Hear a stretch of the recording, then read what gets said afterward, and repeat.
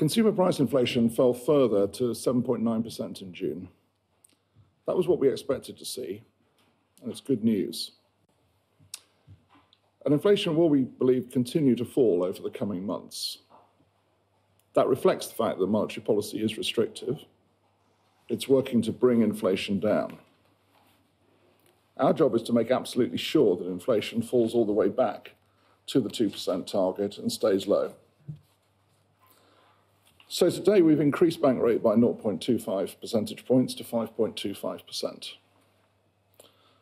Low and stable inflation is the foundation of a healthy economy. High inflation hurts the least well off the most.